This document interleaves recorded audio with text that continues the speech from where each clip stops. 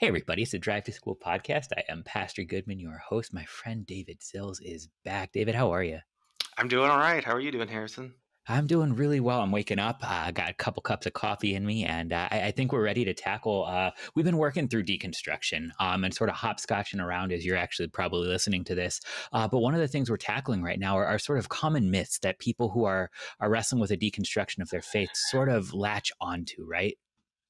Yeah, I think we've talked a couple times about deconstruction and how a lot of the times it can be healthy. I think it's easy to look at deconstruction from if it's something where you've never struggled with and say, oh, well, these people are just not trusting Scripture. They're idolizing their own ideas and all this stuff. But I think Jesus' heart toward deconstruction when John the Baptist had doubts and he sent messengers to him saying, hey, are you actually the Messiah? Because this wasn't what I thought the Messiah looked like. Jesus didn't scold him, he didn't make an example of him. He did miracles that were fulfillment of prophecy in Isaiah. And he said, go tell John what you've seen and heard. He gave him the reassurance he needed. And then he Mhm. turns to the crowd and he says, look, John was the greatest among men. He praises John. So it's not like you can't have doubts and struggles and questions, because what happens is we all get through places in life where what we've been believing and the way we've been conceptualizing life no longer fits because we have new experiences or a new perspective is put on us. And if Christianity is true, if the message of if Jesus really is God, we've talked about evidence for that in previous episodes last year. If Jesus really is God, then his message will hold water, and his heart and his truth will be the stuff that really gives life and stands up to scrutiny. So we can have confidence in that. But it may be that our ideas have to change, and it's not that maybe our ideas were completely wrong, but maybe they were partially correct, or maybe they were incomplete, or maybe they were kind of simplistic. And Mhm. leaning into the nuance, and maybe there are things that I misunderstood. I think that's where deconstruction can be healthy.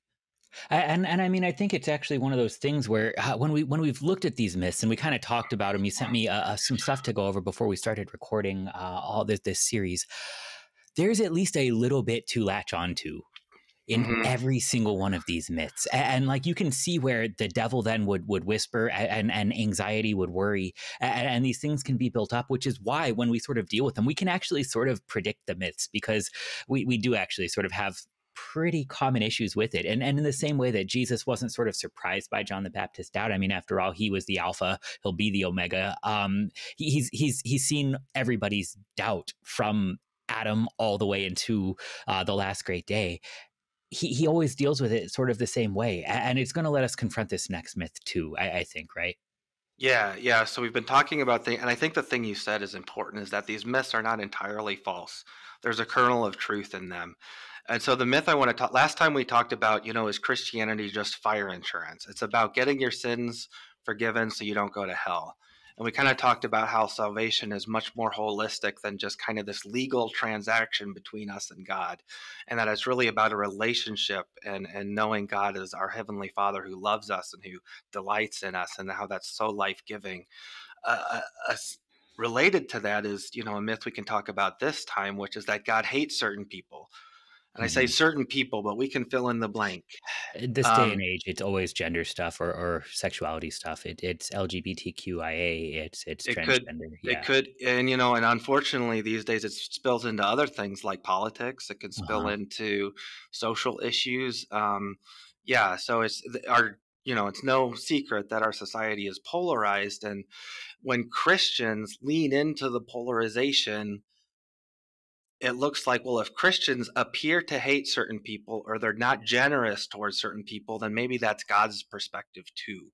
And that's really a tragedy, that people who are following Jesus are totally misrepresenting him by othering people and putting them down and saying, wow, you're less than because you think X or you do Y, when that's not the heart of Jesus at all. So, yeah, there's this kernel of truth where sometimes there are behaviors that Christians exhibit that do not give the impression that God would give. Right. And I think the Christian's behavior is actually easier to untangle than God's, even though ours is sort of wrapped up in sin. When Christians express hate, more often than not, it's easier if God hates the things that we hate too. So we love to label everything that I am upset with something that God cannot stand either, and stir it up. But also, it's easier for self justification because if you sin just like I sin, I can relate to you because I never want to condemn myself, and I'll give you the pass. But if you sin differently than me, well, that makes me look better. It's easy to sort of grab the kinds of sins that you're not guilty of and use them to elevate yourself, to make yourself look better, less sinful. And our Lord has no patience for that, quite frankly. But when Yeah, it comes to how our Lord expresses his feelings, his thoughts towards sinners, it's a little bit more complex because he can do a thing that we can't do. He can love it just purely, right? yeah. I think and this relates to the stuff we talked about identity last time. And I think as Christians, um, as people, I'll say as people, religious people of any stripe, spiritual people, political people of any type, it's easy to put your identity in something other than God's unconditional love for you. And as soon as you put your identity in something other than God's grace, it gives you a standard by which to measure yourself and to measure other people. And like you said, the more I can make myself feel better than other people, the more I feel like, oh, I'm doing all right. My identity is secure. But that's not the way it works in God's kingdom. When Jesus walked the earth, he broke down those barriers. He said, listen, you all have identity problems because you all have a relationship problem with God, which is where your identity is meant to come from. And he was very critical of religious people who were very very uptight about the rules but missed God's heart underneath that, which is that um, God is for us. God, he may not condone all our behavior, but he's for us and he's for our hearts and he wants what's best for us. And that's I think that's often missed when we talk about these things. Right, and it really starts to shape these things too, because I mean, well, if Christians are going to only sort of address other people that are wrong, it very much changes not just sort of people's perception of the church, but even of God, right? Yeah, there's this. I've said this on a podcast with another pastor that my perception of American Christianity is that if you were to pick five people off the street, not necessarily religious, just five people off the street at random, and you were Mhm. to ask, what's the Christian stance, toward life? What do Christians represent? What are their beliefs? My guess is people could name three things off the top of your head that Christians are against. But if you ask them, well, what are Christians for? They might scratch their heads and be like, I don't actually know. Maybe getting to heaven. I mean, maybe good behavior. I don't know. And I think there's this thing that has happened where because of culture wars, and honestly, I think we need to let go of culture wars a Yeah. little bit because I don't think politics is where these things happen. I don't think Jesus at this point is going to move through politics as much as through individual relationships and just loving people. But I think because of the culture wars, I think people associate Christians with stances against certain behaviors. And again, are those the only behaviors that Jesus was against? No, he was against behaviors that all of us commit. He was against sin. He was an equal opportunity discriminator, so to speak. He was like, you know what, you're all have sinned and fall short of the glory of God. Everybody's broken, and that brokenness comes out in different ways. But I think capturing what are Christians for, what is the message of Jesus that is God for us, and having that be the first thing people think of when they think of that's what Christianity is. I think we have a lot of work to do in the American church to bring ourselves into alignment with the way Jesus did his ministry. Right, because there's two things there. I mean, first, the recognition that the the church was here before the political kingdom you think will fix all your problems, and unless the Lord returns, the church will be here after the political system you think will fix all of your problems falls.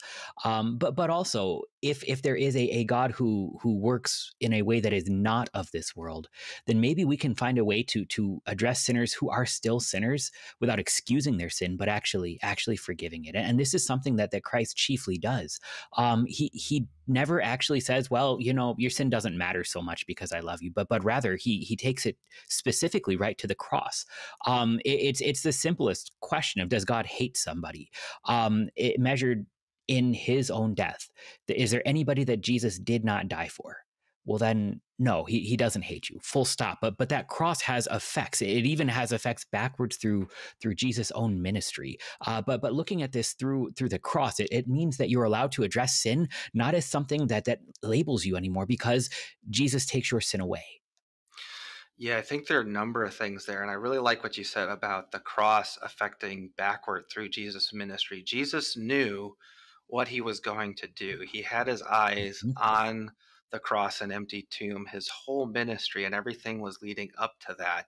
And because he knew that he was going to pay the penalty for sin in order to reconcile people to God, he was able to relate to people in a way that was very, very shocking.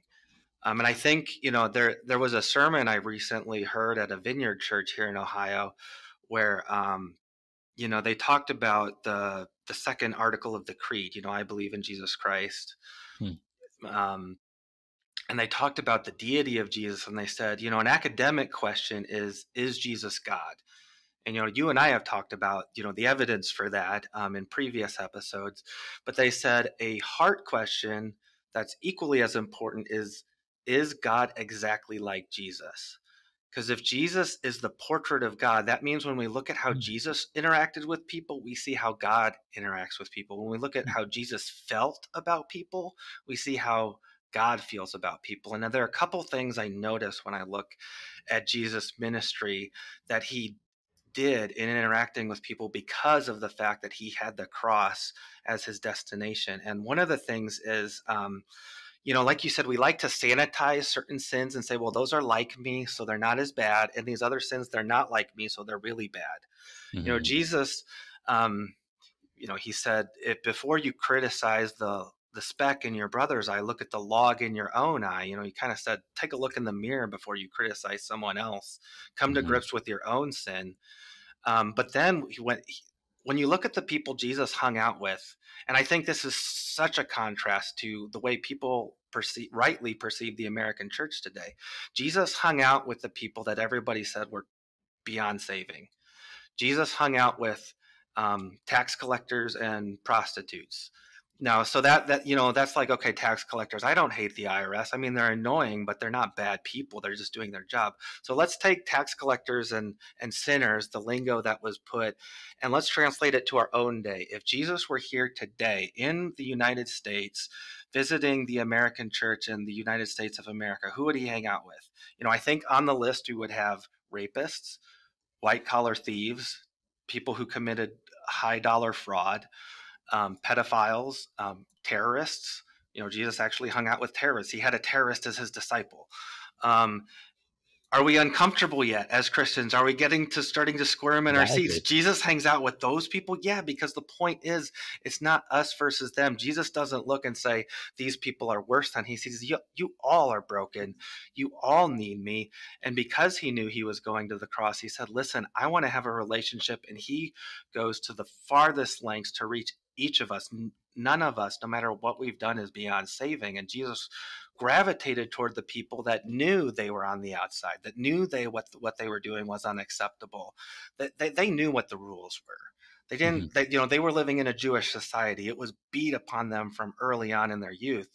They didn't have to question that. What they did question was, am I still lovable by God because of this thing? And Jesus broke right through that and said, yeah, I want to hang out with you. I want to have dinner with you. I want to party with you. I want to be friends with you. And I think that's something that it's very hard to do, to hang out with people who are different than you. But that is Hmm. what Jesus has called us to, and that is something we need to capture in the heart of the church again. And part of it is so challenging is because we want to work forward from that point instead of backward from the cross. We want to work forward from Jesus just wants to party with the most sinful of sinners, and that makes us uncomfortable because our Lord also very clearly in His Word tells us to flee from sin. He actually speaks in ways that are very black and white to Christians, but we start with this idea that Jesus wants to just hang out with the sinners, and pretty soon we have a Jesus who simply affirms us in the lost area that we already are in, and it offers nothing. An affirmation to the lost never actually helps them be found. It really doesn't. It doesn't address the issues of anxiety, of depression, of guilt, of shame, of death itself. And so rather, when we are told Jesus dined with sinners, it's because Jesus actually wants to be the meal for sinners. He invites us to eat and drink his body and blood for the forgiveness of our sins.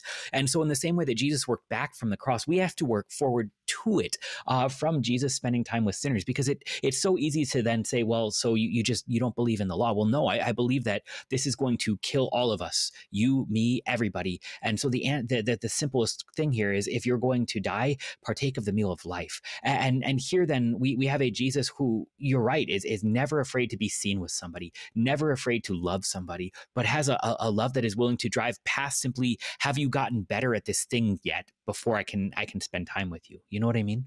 Yeah, I think you're getting at something that I know I learned from my parents.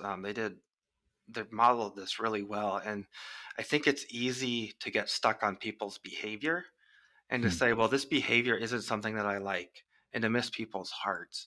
And the fact of the matter is, a lot of our behavior, all of our behaviors are driven by heart needs. And until those heart needs are met, the behaviors are going to stay until we find something that works better.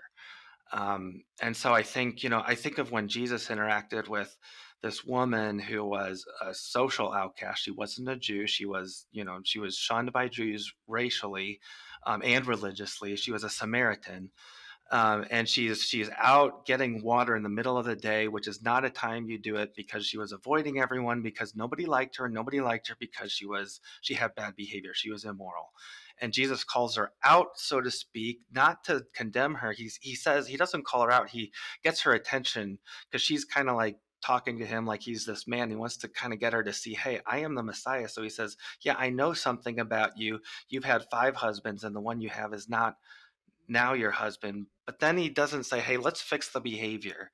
And he doesn't say that, that this is this barrier between you and me.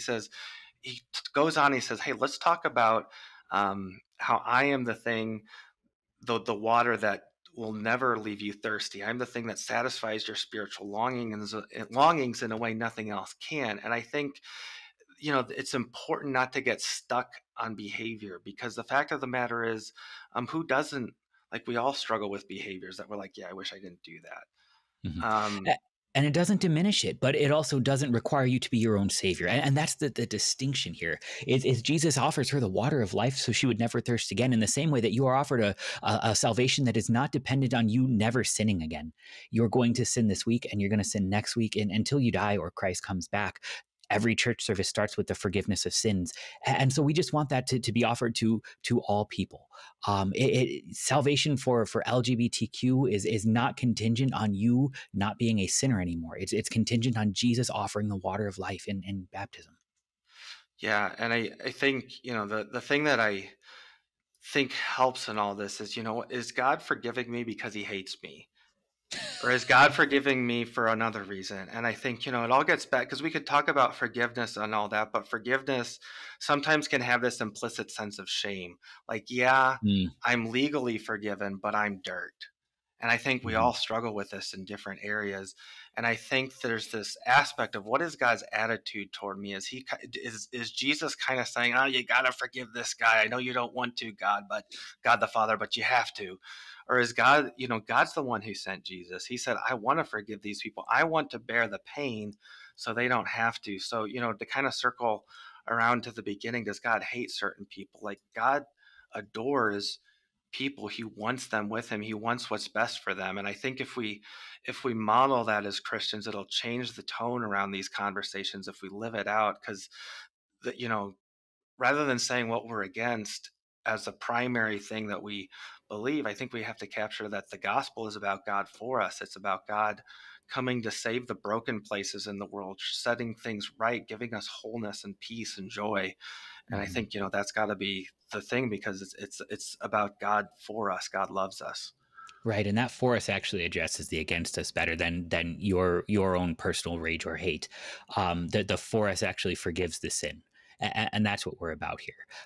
If God is for us, then God is willing to do something about the things that set us against him. Hmm. And that's where he goes to the cross. And he doesn't go for the ones who have managed to kick their sin. He goes for the ones who don't even understand it yet, who are still wrestling with it. And he's never content. He always calls us flee from sin, but also my cross, my death, my resurrection is the thing that saves you, and never ever take your eyes off that. Hmm.